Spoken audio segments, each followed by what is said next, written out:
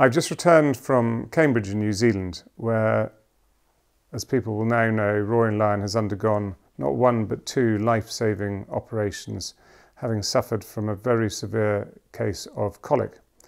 During his first operation, they discovered that his small intestine had managed to slip through a split in the mesentery, which is the apron on which the small intestine hangs, and basically formed a knot on the far side.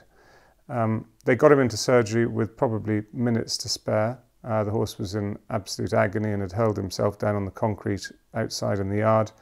And it was only by the very rapid response of both the Cambridge Stud team and Cambridge Equine Hospital that this was able to happen. The first operation, Dr. Alana Zanting and Dr. Greg Quing managed to rectify basically untie what was described as a fishing knot of his small intestine and make sure that the gut wall was working, and as far as they could see it was fine. There was a bit of bruising, but that was fine, and they got him back on his feet.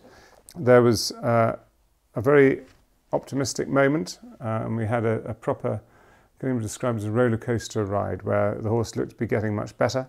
And Rob Hitchcock, who is the stud vet, was there with the team monitoring the horse the whole way through.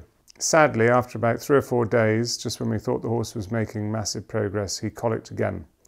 And it was decided that the only course of action to give him any chance of survival was to operate immediately. And both Dr. Alana and Dr. Greg came back in, and I witnessed the operation from start to finish. Nearly 2.5 hours of very intense work, whereby they had to resect 14 feet, it's about 25% of his small intestine. That means they had to remove 25% of his small intestine and join it up again. The chances of a horse surviving one colic operation is difficult, slim. The chance of surviving 2 operations where a large section of intestine is resected are very slim indeed. But it's a testament to the horse's courage and the care that he was given.